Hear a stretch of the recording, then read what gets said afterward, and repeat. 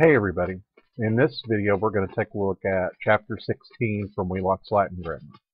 We're going to be introduced to this last category of adjectives, the third declension adjectives. So along with the first, second that we've already seen, like bonus autem, magnus autem, Latin also has a third category.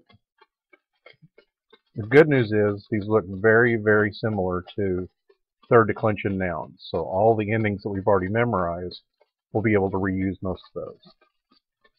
The main difference is whether or not it has three endings in the nominative, singular, two, or one. So there are going to be three different categories. And we'll look at a chart here in a second. They're not going to be very different.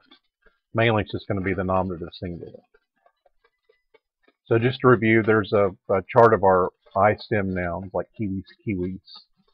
And you'll notice the adjective of two endings looks very, very similar, if not downright identical, except for a couple of differences there. Masculine and feminine share a form. Neuters have a similar but separate form. So let's look at this example, fortis, forte. So when you see adjectives in a dictionary entry, they give you the different forms for the nominative singular. So in this case, you know, it just has the two forms, so it's an adjective of two endings. Genitive is also fortis, dative forti in both cases. Accusative fortem if it's masculine or feminine, but again forte if it's neuter, because of that neuter rule where the accusative and the nominative are the same. Ablative singular, notice it just has an I instead of an E. So here's really the major difference. It's forti, whether it's masculine, feminine, or neuter. So instead of an E, it has an I. When we get to the plural, it looks just like those, third declension adjectives that we reviewed before, the I-stem type. Fortes, we'll do the masculine, feminine first. Fortes, fortium, so it has an I-U-M. Fortibus, fortes, fortibus. Then in the plural, for the neuters, we have fortia, so it has the IA, fortium, fortibus, fortia, fortibus. So again, not much different, and luckily these will be fairly easy to remember. So that's a third declension adjective of two endings. Here's a third declension adjective of three. So you'll notice it just has separate masculine, feminine, and neuter endings, only in the nominative singular. So other than that, it looks identical. So here's an example, acer, acris, acre. So it has a separate masculine, feminine, and neuter form, but only in the nominative singular. Once we get into the other cases, masculine and feminine share a form. Neuter has a separate but similar form. So we get acris, acria, creme, acri. So again, there's that I instead of an E. If it's neuter singular, acre, acris, acri, acre, acri. So lots of vowels there on that one. Then we go to the plural. If it's masculine or feminine, notice we only have that one ending from now on. It's only three endings in the nominative singular. Here in the plural, acres, acrium, acribus, acres, acribus. And if we do neuter plurals, acria, acrium, acribus, acria, acribus. So more stuff to memorize, but the good news is a lot of these endings we've seen before. There's also a class called adjectives of one ending. And what that means is in the nominative singular, you only have one form, whether it's masculine, feminine, or neuter. So notice if that's three endings, the dictionary entry shows all three forms for the nominative singular, acer, acris, acre. Adjectives of one ending, it shows you the nominative and the genitive forms. So we have adjectives like potens. So we have potens, potentis. Masculine and feminine, identical. Neuter, almost identical, except for the neuter rule. Potens, potentis, potenti, potentem, potenti. So again, it's got the I instead of an E. If it's neuter, potens, potentis, potenti. Potens, again, in the accusative singular, because it's neuter, potenti. And we go to the plurals, just like we would expect, potentes, potentium, potentibus, potentes, potentibus. If it's neuter plural, potentia, potentium, potentibus, potentia, potentibus. So Again, stuff we've already memorized. Endings look real similar to third declension I-stem nouns. So just remember there are three categories. Adjectives of 3 endings, 2 endings, or 1 ending. So notice they do decline just like I-stem nouns, with those couple of exceptions. Ablative singular has an I instead of an E. Genitive plural for all genders is IUM. And the neuter has an IA in the nominative and accusative, and in the vocative. So they look different, but they're still going to agree with the nouns they modify, number, gender, and case. But keep in mind those endings aren't always identical. So these adjectives, third declension adjectives, can modify first declension nouns, second declension, third declension, fourth, fifth declension. So the endings won't necessarily always match. It's nice when they do, but it's not always going to work out that way. So be mindful of that. So how we use these things? Just like in English, adjectives modify nouns or pronouns, and they usually tell us a little bit more about it. So we'll put some names with some of these special uses. Attributive adjective, just that simple modifier that we're all used to. It tells us more about the noun than it modifies. So for example, vir fortes. So what kind of vir is it? What kind of man? It's the brave man. So it just serves to give us an attribute about whatever the subject is. Predicate adjective. If we have the verb to be, we need to have something on the other side of that verb to tell us a little bit more about the subject. So remember, just like in English, the verb to be kind of acts like an equal sign. This is equal to that. So we have an example here. Viri sunt fortes. So sunt right there in the middle. Those two things are equivalent, basically, just like we do it in English. So we can translate viri sunt fortes. The men are brave. So that's a predicate adjective. We see the adjective show up in the predicate there. The third use we have for it, substantive adjective. So that's when we use an adjective in place of a noun to tell us a little bit more about what's going on. Fortuna fortes adiuvat. Fortune helps the brave. So we don't necessarily say the brave men or the brave women or the brave whatever. So we know, just like we use it in English, that adjective stands in place of the noun. Now again, we could translate these things without having to think about it, but we'll just put some tags on them so we see how they're used. The fourth way we can use adjectives, objective complement. So these are kind of tricky. Yeah, it's not really a big deal when you see them, but think about what this is telling us here. Objective complement describes the result of the action of the verb. So I'll give you an example. Virtus fecit viros fortes. So virtue. What did virtue do? Virtue made the men, viros, brave. So it just tells it complements the object and tells us a little bit more about how the action of the verb worked out. So we got those 4 specialized uses. We have the same thing in English. We just don't really think about it too much in those terms. But there are different ways to use them.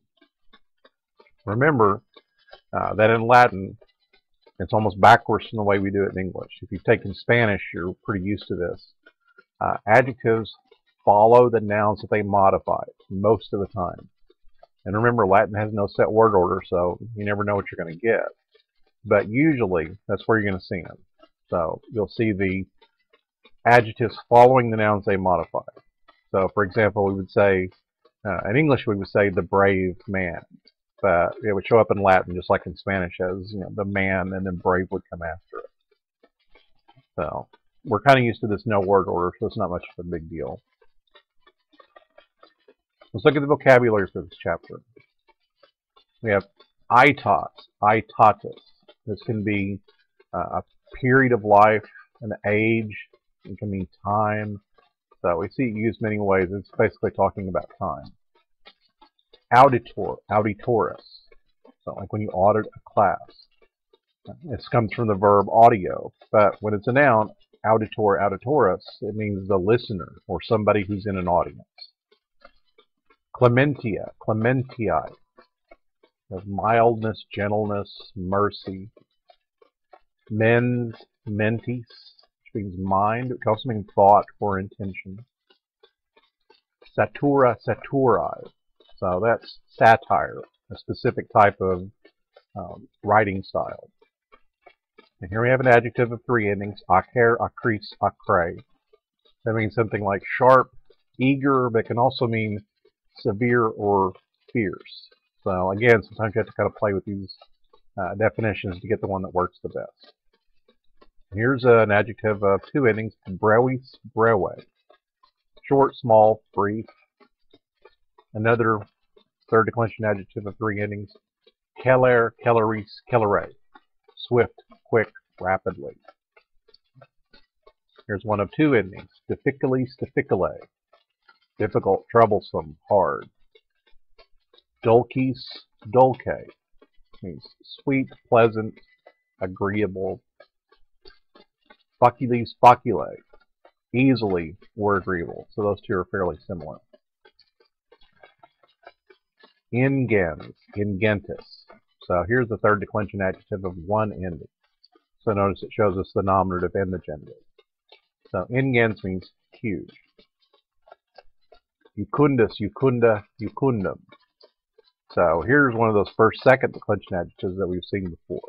So jucundus means joyful, pleasant, delightful, agreeable, those kind of things. Longus, longa, longum, like you'd expect, it means long. Omnis, omne. That's one of those third declension adjectives with two endings, every or all. Here's another third declension of one ending, potens, potentis.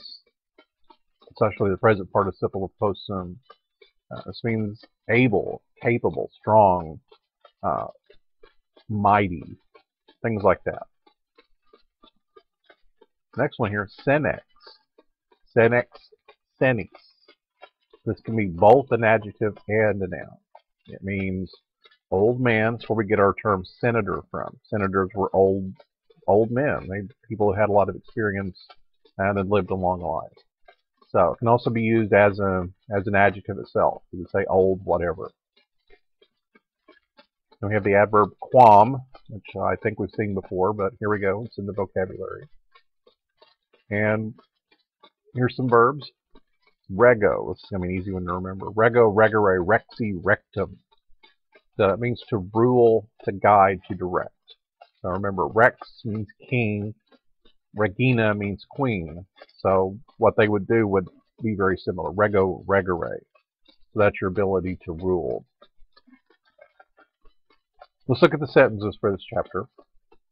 And just like before, I'll read through them, and if there's something to take note of as you go through these, I'll mention it. Quam dulcis est libertas. Quam dulcis est libertas. Labor omnia vicit. So it's a little quote from Virgil. Fortuna fortes adiuvat. Fortuna fortes adiuvat. Another Cicero, quam celeris et acris est mens. So you see those adjectives, think about how they're used. This next one mentions a mythological figure, Polyphemus. So don't worry about exactly what that word is. It's actually the name of a person, Polyphemus. He's the Cyclops. Polyphemus erat monstrum horrendum informe ingens. So you see a lot of adjectives there. It's probably telling us more about Polyphemus. Varium et mutabile semper femina. So this one was interesting, so pay attention to that one. Facile est epigrammata belle scribere, sed librum scribere difficile est. So a little note from Marshall there. Ira furor brevis est animum rege. Ira furor brevis est animum rege. A couple more to go here. Ars poetica est non omnia dicere. So that's good advice there. Ars poetic est non omnia dicere. Then we have nihil est ab omni parte beatum. So keep in mind, endings don't always look exactly the same. Things can agree, number, gender, and case and have different endings. Nihil est ab omni parte beatum. Couple more to go. Liber meus homines prudenti concilio olet. Liber meus homines prudenti concilio olet. Next one. Mater omnium bonarum artium sapientia est. There's kind of a long one from Seneca. Clementia regem, salvum facet, nam amor omnium civium est inexpugnabile munimentum regis. Yeah, that's a big mouthful there. Vita est brevis, ars longa. So this is actually a quote in Greek from Hippocrates, which is retold in Latin by Seneca. Vita est brevis, ars longa. Brevi tempus aetatis autem, satis longum est ad bene vivendum. Another one of those good Cicero sentences. And one more. Vivit et vivet per omnium saeculorum memoriam. So vivit et vivet per omnium saeculorum memoriam. So think about that one as a translator. So that brings us to the end of this short video lecture for Chapter 16. I'll see you next time for Chapter 17, Volete.